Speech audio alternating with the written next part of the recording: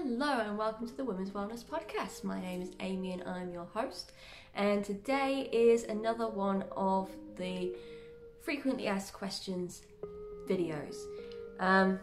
So I am doing a series of frequently asked questions, and this is to help you just to have a quick answer rather than listening to a full episode.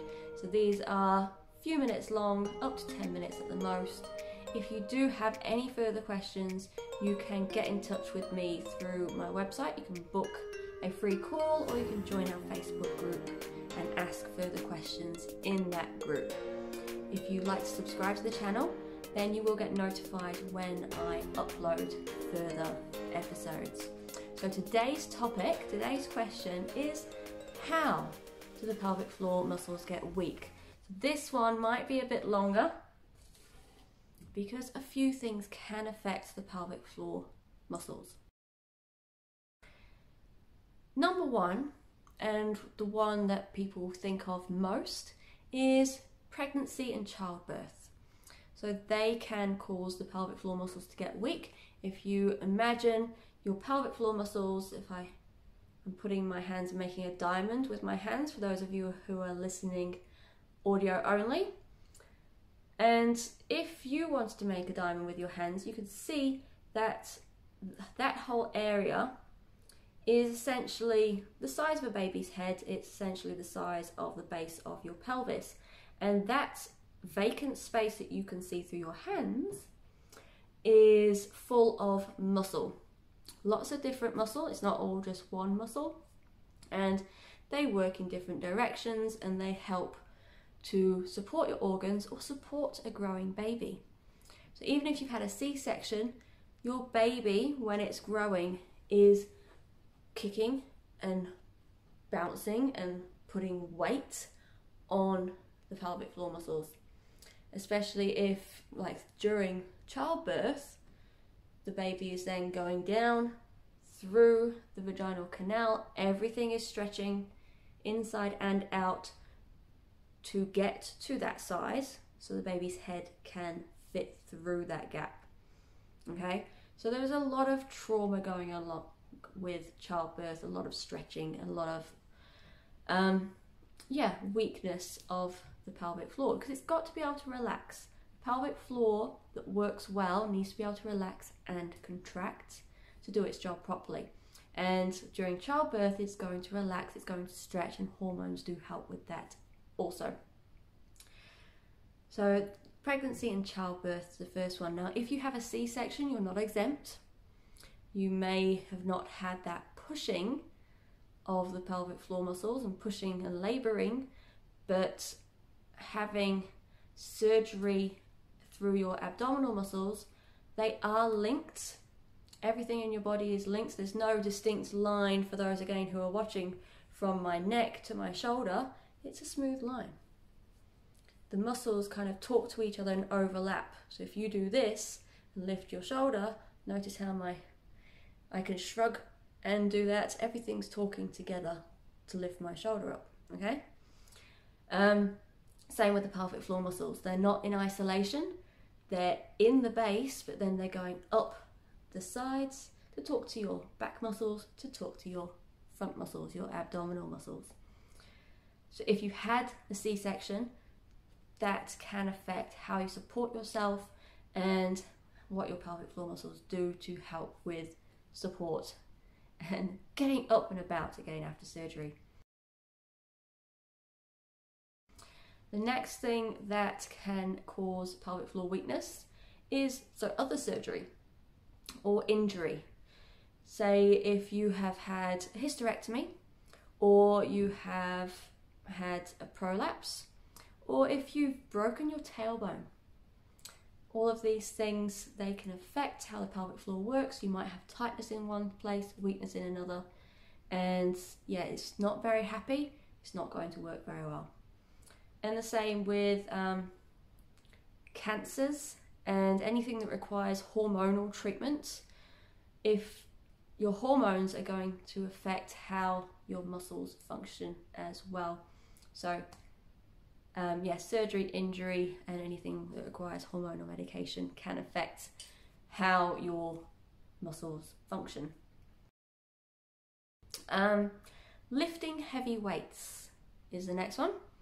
Lifting heavy weights, lifting if you're a carer, lifting a child constantly or carrying a child, lifting an adult quite often if you're caring for an adult, carrying your shopping or lifting heavy at the gym regularly.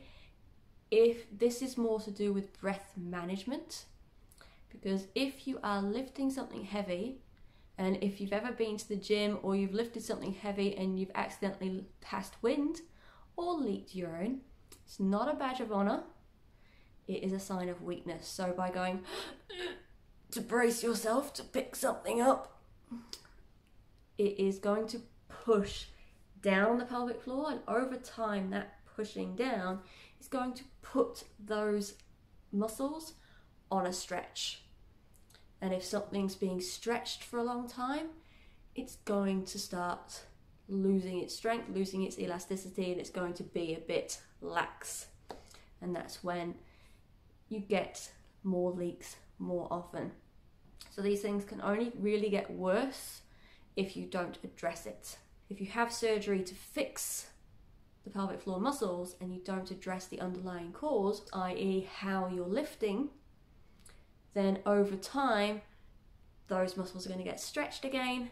You're going to get back to square one anyway. So breath management is key. This kind of brings me on to obesity. If you're carrying excess weight, again, that is a lot of pressure bearing down on the pelvic floor. If you've got more mass, the pelvic floor has got to support more mass. Okay, makes sense?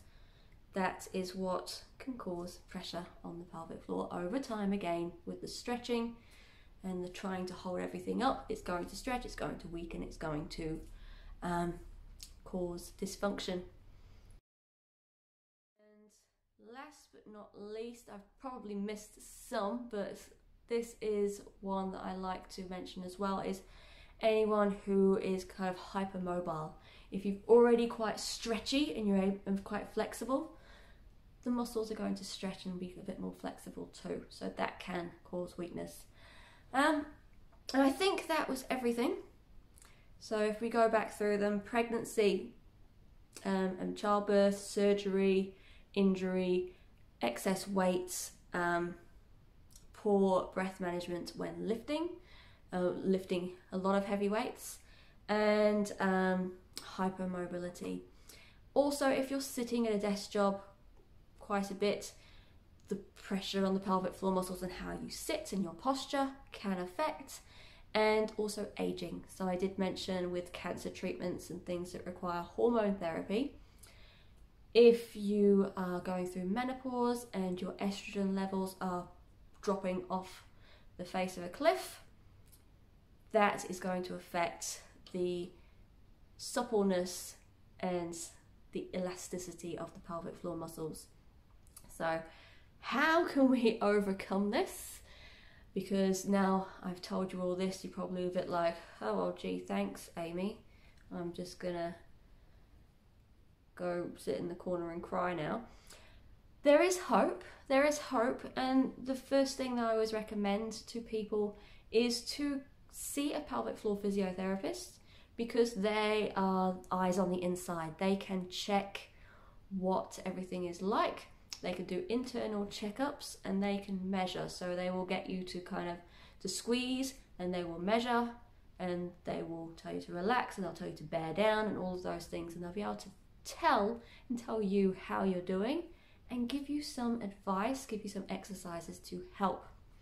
If you would like help beyond that, once you know where your pelvic floor muscles are and how to connect, please get in touch with me.